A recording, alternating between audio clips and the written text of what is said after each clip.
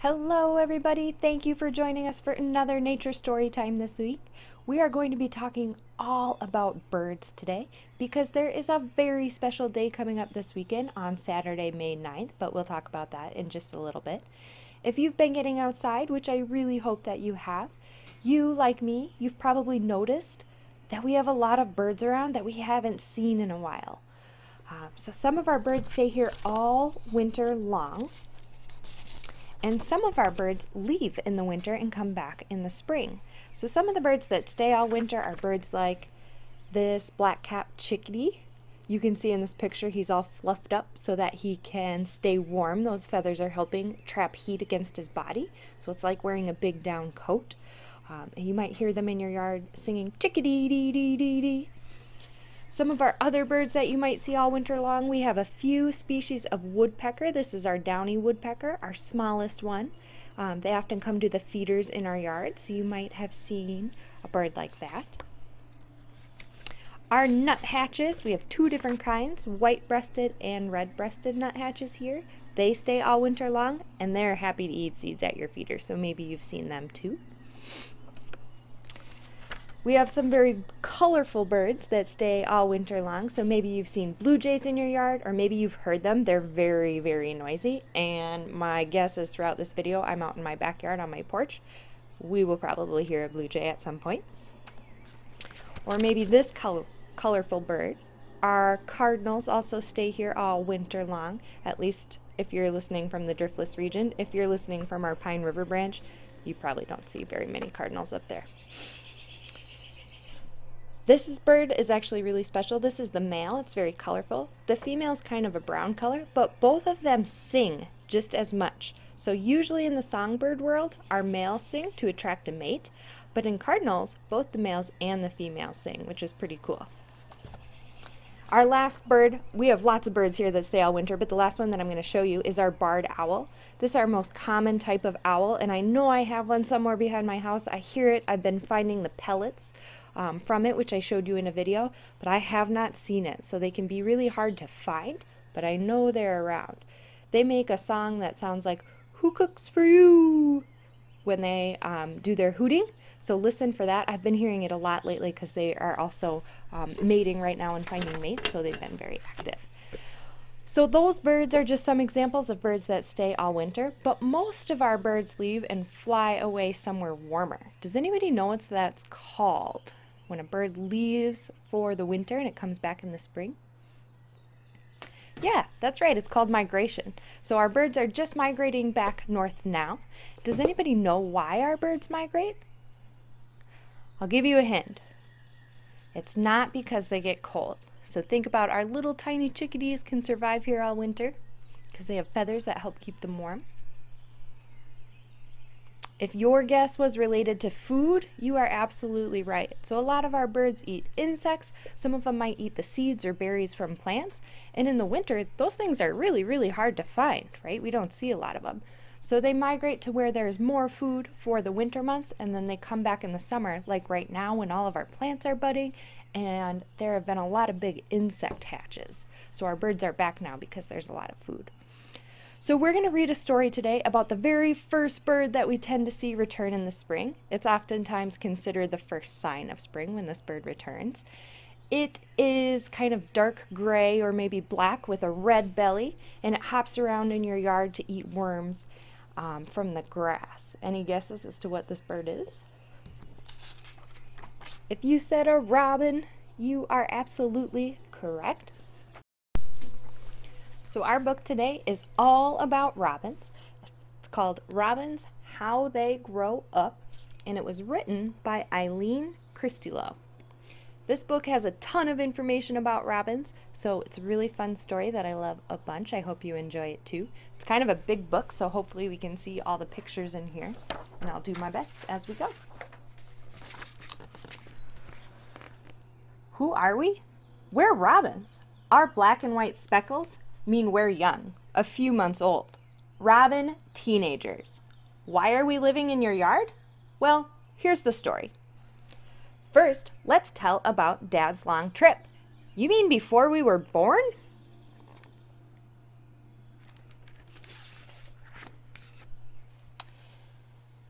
At the end of winter, the days stay light longer and the robins grow restless. They know it's time to start new families. But first, they must head north, where the ground is thawing after a long winter. Soon there will be plenty of food for new babies, fat earthworms, newly hatched insects, and in a few months, a fresh crop of fruit. All across the country, the males set out first, millions of them, including Dad. They stop to eat and sleep along the way. It's a dangerous and exhausting trip. Dad escaped from a hungry falcon, and he was held up by a storm. So there they are, where it's nice and warm, and they start flying back, and there's predators, so animals that might want to eat them, like a falcon. There's a big storm here. A couple of weeks and a few hundred miles later, wow, that's a long way for a little bird, Dad arrives in a familiar area not far from where he raised a family last year. Now he needs a place to call his own. He looked for safe places to build nests and to hide from predators, and for water and good worm soil. So those are all things a robin needs in the area they build their nests.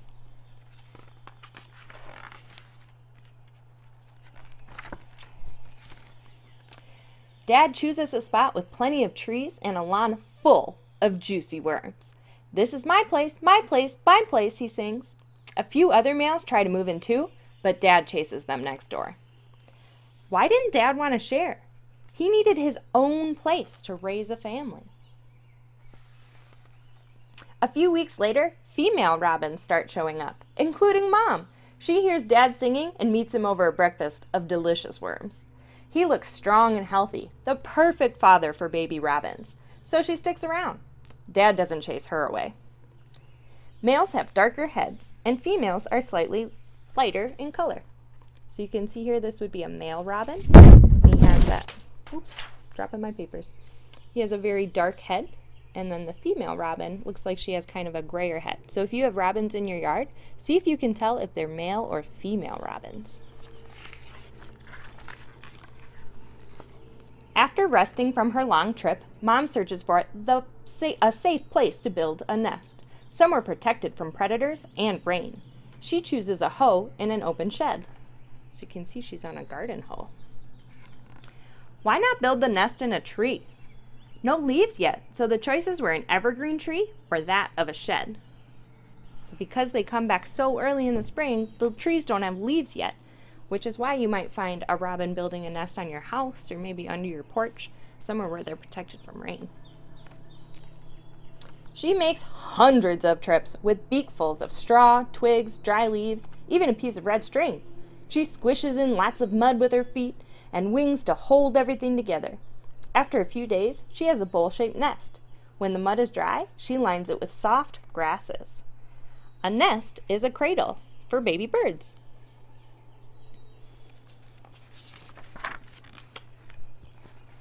Mom lays one fertile blue egg each day. 4 days later, she's ready for her next job.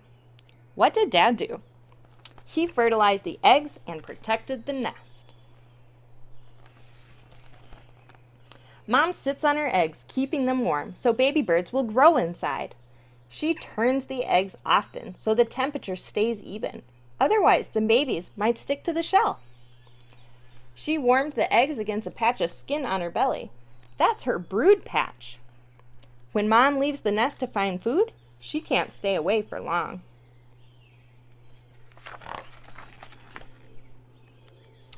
One day, when Mom is away, a squirrel invades our nest. Luckily, Mom discovers him before he devours all of the eggs. You can see he got one egg. Dad pursues him into the woods, pecking at his behind. Now only 3 eggs remain. Robins or squirrels eat robins' eggs? Yep, and so do blue jays and crows and snakes. So those are all predators of our robins. Mom sits on those eggs for 13 days. Then the first one she laid begins to crack. A tiny egg tooth on a tiny beak appears. Tap, tap, tap. It's a baby, pushing its way out. Mom carries away bits of shell. Then the baby needs to rest under her warmth before struggling again. Hours later, there's an exhausted, naked baby robin, barely able to lift its head for food. It's a lot of work to get out of your egg. By the next day, there are 3 of us, a tangle of helpless babies covered with whitey down fluff. Our eyes are still closed, but when we feel the nest rock slightly, we open our orange beaks wide. Is it Mom? Dad? Feed me! We're hungry all the time. Are any of you hungry all the time? I bet you are. We ate baby food, regurgitated worms. Yum! Doesn't sound very yummy. 6 days old. Our eyes are open. Our feathers are just beginning to emerge, and we can eat grown-up food. Pieces of worms, caterpillars, and moths. Feed me! Feed me! Soon after we eat, we poop little white sacks, which Mom and Dad eat or carry away. They make trip after trip back and forth, always keeping an eye on the nest. They had to keep our nest clean. Yeah, no one wants to sleep and poop. The first week, when we don't have many feathers, Mom sits on us at night, and at times during the day, keeping us warm and dry. It's cozy under there. 8 days old. More feathers! Each one grows in a little sheath that looks like a tiny straw. As we move around and preen and scratch, the sheaths crumble into pieces and our feathers unfold. Feathers help keep us warm and dry, and help us fly. See, there's those tiny sheaths. They're like little straws, and their feathers come out of there.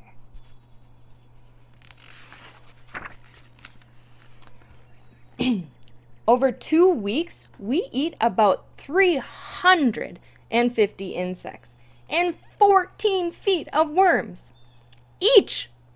All that food makes us grow quickly. We are almost as big as Mom and Dad.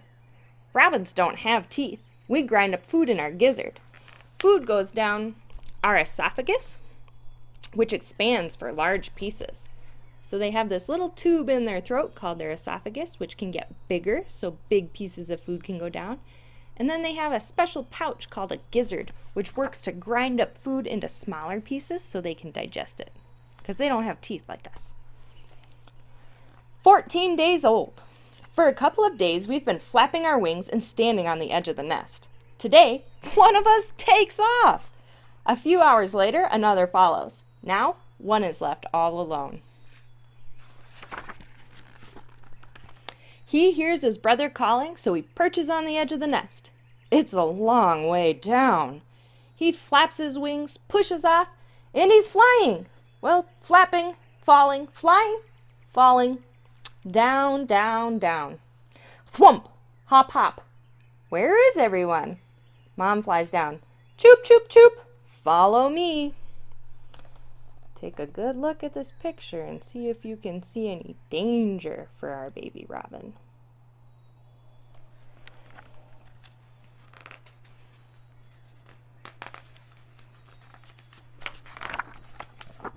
Then, suddenly, chip, chip, chip, chip, calls Dad. Danger, danger, danger.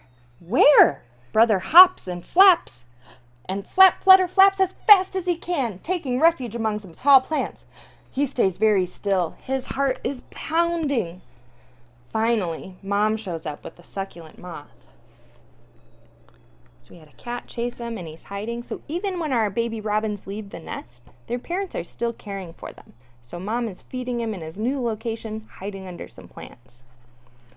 It says cats kill lots of baby birds. So if you have a cat at home that goes outside, one of the best things you can do for the birds is to make your cat wear a collar, and then it can't sneak up on birds so easily, so they have a better chance of getting away from your cat.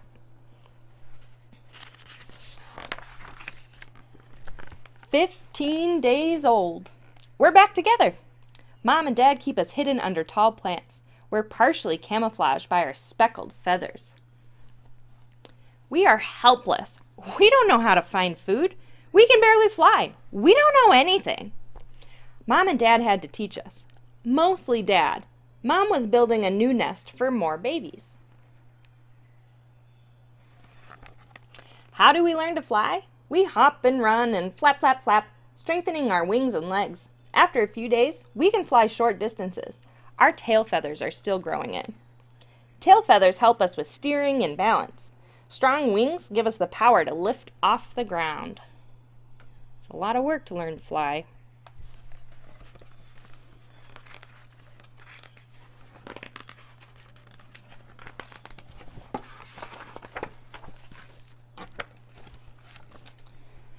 When we can fly well enough, Dad leads us to a special tree nearby, where we spend the night with other robin dads and their kids. It's a roost, a flock of birds looking out for one another. Sleeping in a roost is safer, and we meet other robins. So just the dads and the kids all sleep together. 3 weeks old, we're stronger and bigger, and we have full tail feathers. We still depend on Dad for food. In the early morning when he goes hunting for worms, we follow, waiting to be fed. But Dad couldn't feed us forever, because soon there would be new babies to feed.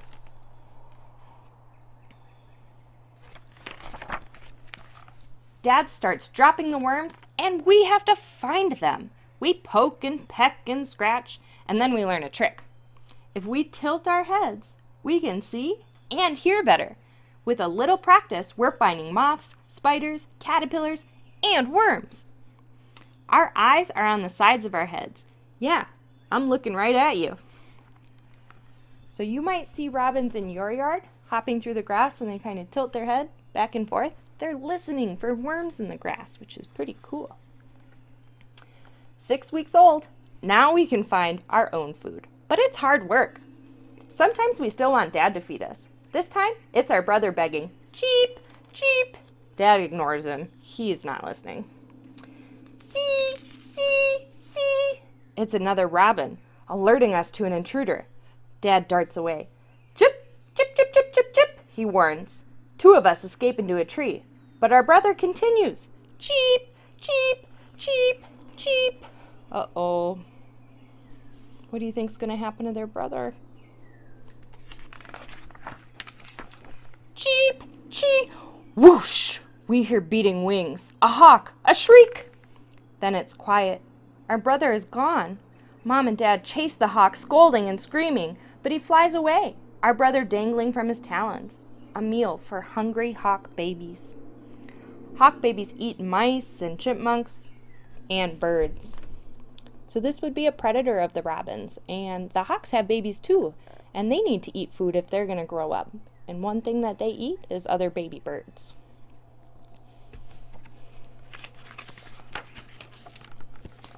We stay very still.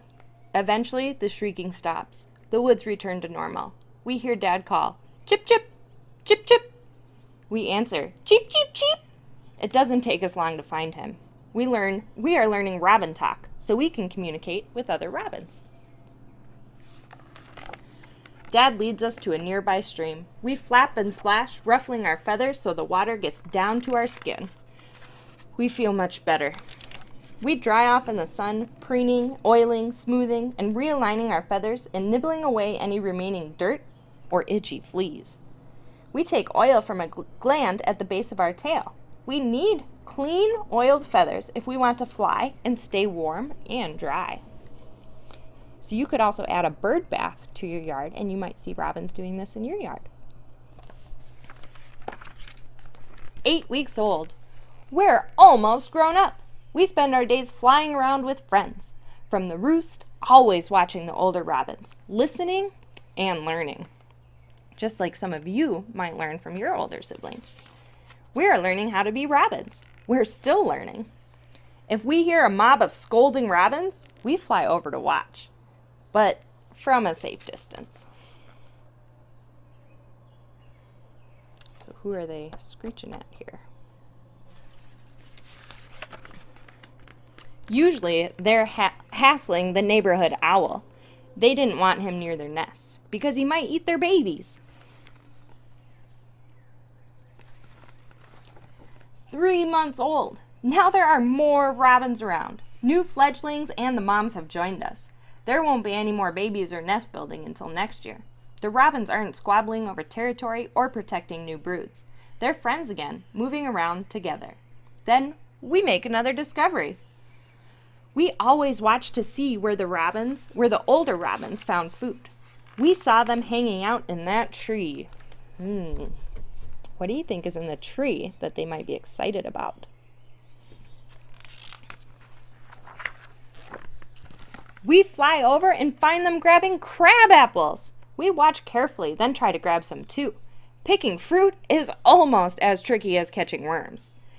At first, it's easier just to eat what drops on the ground. Now we're eating crab apples and berries. As it gets colder, worms and insects will disappear. 5 months old. These robins are getting ready for winter. We're stuffing ourselves with food, growing fatter and stronger. And we're molting, replacing old, worn-out feathers with new ones. Everyone is restless. Is something about to change? Hey, you're losing your speckled feathers. So are you. We're molting. What do you think they're getting ready for, or what's going to change?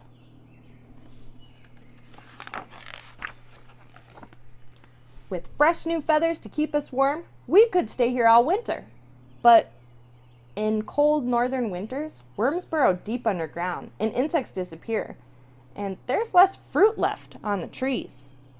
So most of our flocks start to wander south, where our favorite foods will be easier to find. Of course, we follow. And that's our life so far. We'll be back next year. The end. So that's everything about a robin that you might see happening in your yard this year. Like I said, lots and lots of different birds are starting to come back, and I'll talk more about that in just a second. But this Saturday is a really, really special day. It's something called the Global Big Day. It happens just once in the spring. There are other days sort of like this that happen in the winter, and I'll talk about those later in the year. But on this Global Big Day, everybody like you or me can become a scientist, which is really neat. And we can go out and make observations in nature, and we can record all the birds that we see on that one special day. And we upload those birds or put in our data on the internet and tell the scientists what we saw. And that information can help scientists a lot when they're studying birds. So they can't be everywhere in the world all at once to see what's going on with our birds. So they rely on people like us to go out and make observations for them and share that information. And that information can be really, really important to them, because then they might know, wow, there's a ton of yellow warblers here and we never knew that. We better protect that land so that those birds can keep coming back there year after year. So it helps our scientists and it helps our birds through conservation efforts. So you can play a really big role in that just by going out and recording the birds that you find. So again, that's Saturday, is May 9th, is our Global Big Day, and I'll put more information about that down in our resources. The other really fun citizen science, that's what we call that when you guys turn into the scientists, project that you can do with birds in the summer is called Nest Watch. So maybe you have a robin nest in your yard, or a different kind of bird nest that you can easily get to. And we've even put like compact makeup mirrors on the end of sticks so that we could look way up in the nest that we couldn't reach. But you can join this program called Nest Watch for free and make observations about your nest every about 4 days or so and record those and turn that data into scientists, and they can use that too. So there's a few different citizen science options that I'll put down in our resources below. I'm also going to put some information, like I said, about Global Big Day and about activities that you can do at home. One of them is to make your own nest. It's actually really hard, but it can be really fun to try. And then some different activities that will help our birds. One is to put up bird silhouettes on your window, so a craft that you can do that will help birds. Sometimes the reflection on our window might look like woods or trees, and the birds fly right into them, and they can actually die from that. So one thing we can do to help the birds is to break up that reflection on the window by putting different things on the window. So I'll have a link to that. I'll also have a link to a nesting platform that if you want more of a hands-on building activity, you can build these platforms. I've done it with kids before. It's really fun. You just need a simple hammer and nails and some wood, which I think now you can pick up curbside, hopefully. So you don't have to go into a store to get that. And build something that you could put out in your yard, and it will hopefully help our birds too. Before we go, I'm going to show you just a few more pictures of birds that I've been seeing lately and that you might see if you go out for a global big day this weekend to look for birds. This is our eastern bluebird. They are very brightly colored, so they might kind of stick out when you're looking for birds. If you go to an open field or a grassland, you'll probably see these. They might be perched kind of off to the side on a telephone wire, or maybe a nesting box or a tree branch that kind of hangs out where they can look for insects from there. Another one you might see, especially if you go into the Trempealeau Refuge, is our yellow warbler. These are very small, very fast birds, but because they're bright yellow like this, it makes them kind of easy to find. We have about 30 other species of warblers that are all small, all very fast, and a lot of them are way up in the treetops. So right now is a really good time to look for them because the leaves aren't all the way out yet. Once the leaves are out, they become even harder to find. So if you find a warbler this weekend, high five, that's awesome. They're hard to find. I've been seeing a lot of this bird in the last few days. So this is our rose-breasted grosbeak. You can tell he's called that because he has a very red breast, and that kind of sticks out in the woods too, so it can make them easy to find. They have a very pretty song. You might find them singing. They even sing sometimes on their nests. So listen and be looking for that red patch on their chest. This one is our eastern towhee. It's often confused with a robin, and you can probably see why. He's kind of dark gray or black, maybe a darker head, and then he has that red belly. I've been seeing them in my yard, and I also saw a bunch at Perot State Park, so keep your eyes out for this bird. They tend to not be super shy. I've been able to get pretty close to them, or I get pretty close before I realize they're there. So you might get a pretty up close look at this bird. Two birds that you're going to want to look for if you're going near water this weekend. Well, three. One, and I don't have a picture of it, is the Canadian geese. I've been out a lot this week, and they all have babies with them, which I always love to see. I think the babies are so cute. So look for our geese and the new babies. You might see a really big bird like this. It's called our great blue heron, hunting in the water. So they stand kind of near the weeds and the water's edge, and they are very, very good hunters. They stand very, very still, and then when they see something, they have that really long beak they can use to stab it with. So look for our great blue herons, and look for our tree swallows. These birds tend to skim right above the water catching bugs, so you'll see tons of them flying over our waterways. Let's see, I know we're getting short on time here. Another one you might see near the water or in the middle of the woods, which always kind of spooks me, is a wood duck. So they nest up in trees, in tree cavities and hollows in the trees. So sometimes you might just find them in the forest up on a branch, which is not really where you might expect to see a duck. Or you might see them swimming in the water. Another warbler that I've been seeing a lot of is this palm warbler. Again, if you go to the refuge, if you do the wildlife driving loop, I've seen palm warblers there almost every time I've gone in the last 2 weeks. So that's a good place to look for them. One you might see in your yard. This bird is in the woodpecker family. It's called the northern flicker. And sometimes I find their feathers on the ground, which is really exciting because each feather has one little spot on it on their front, on their chest. So they're really cool feathers to find.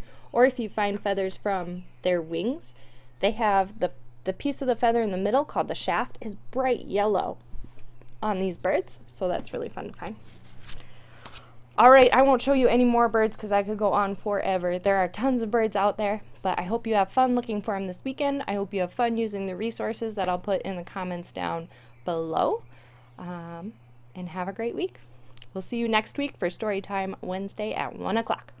Bye.